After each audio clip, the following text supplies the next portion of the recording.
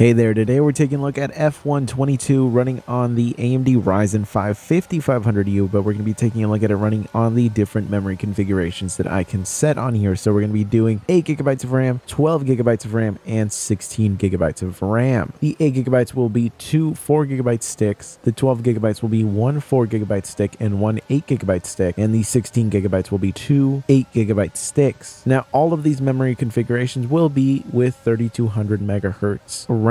Now the TDP of the chip will also be set to 30 watts to eliminate any potential bottleneck that is created by the TDP. This will show us any potential limitations that come from the RAM here. Now we are running the game with the lowest in-game graphics settings, including the textures, and we are using FSR as well. We're going to be doing FSR with the performance preset, and we're also going to be doing FSR with the ultra performance preset. But let's jump right on into the comparison. And as you can see immediately, there are some pretty noticeable differences in terms of the different memory configurations. There is no real noticeable difference in terms of performance between the 8GB of RAM and 12GB of RAM. We pretty much end up running into the exact same FPS average with only a small difference in terms of 1% lows. So in general, you are going to get pretty much the exact same experience, and this is at the full 1080p resolution, but we are using FSR with the performance preset on top of that. So already we're sacrificing a lot visually, but we're still having some pretty rough numbers for those 1% lows. It's not until we get to the 16GB of RAM that we finally break past a 40 FPS average, ending up at 46. But our 1% lows, while seeing an improvement, still aren't at a range that I would consider it to be acceptable. It's certainly far more doable than the other configurations, but it's just not ideal. In general though, it does show that 16GB of RAM does have a noticeable improvement on here. So if you're on a system that has limited capacity in terms of RAM and you are able to upgrade, it really seems like you're going to have to do that at this point. Now if we drop FSR down to the ultra performance preset, which I would not recommend doing because it's really just such a huge sacrifice in terms of visual quality that it's just not worth it. But for the sake of comparison, you can see here that now we do see a noticeable difference between the 8GB of RAM and the 12GB of RAM. While we're still hitting the exact same average, there is a noticeable uplift in the 1% lows for the 12GB of RAM configuration. And this is interesting to see. Now this is a configuration that, again, I do not recommend that you run. The ultra performance preset really just destroys the visual quality so dramatically that it is just not worth it. But it is interesting to see that it does make the experience at 12GB far more playable. Now at 16GB of RAM, we do also see a bump in the averages. We're not hitting it at a 60 FPS average, though we are very close to it, but the 1% lows don't really see much of an uplift at all from the 12GB of RAM configuration. So what this means is that that increase in FPS average really isn't really that noticeable. It is pretty rough. In general, you have to do a lot to get this title to be anywhere near playable on here, and really it's just too much of a sacrifice visually speaking for me to think that it's worthwhile. But it does seem to show that 16GB of RAM could be the difference between making a game playable or just having an absolutely horrible experience. And I will also say that the game did give me a warning when I tried to launch it with only 8GB of RAM, a very common occurrence with a lot of modern titles now. But anyways, I'll catch you in the next one.